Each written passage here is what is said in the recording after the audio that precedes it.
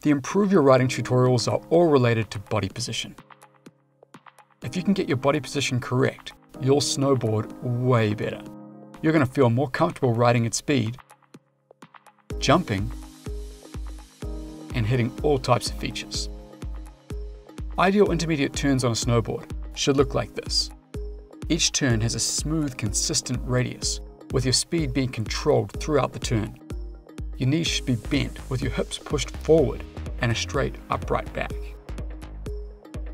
Your whole body should be making each turn together in unison, with your upper body and lower body aligned through your turns, and your hips located centrally between your feet.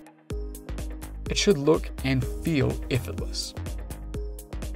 The reality is, many bad habits can creep into your riding. Nearly all riders encounter the same problems with snowboard technique.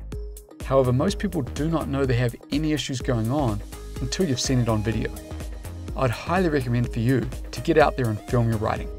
Everyone has access to a video camera on their phone. Go up with a buddy, take a lap out of each day and film each other so you can see how your riding looks. This is going to do wonders for your progression. You'll pick up so much stuff that you did not realize was happening. Compare your riding to mine or other pros who you want to ride like to see what changes you need to make. The next few tutorials focus on some common problems with body position and what you can do to kick the bad habits. This is Nev Lapwood from Snowboard Addiction. Our goal is to improve your riding.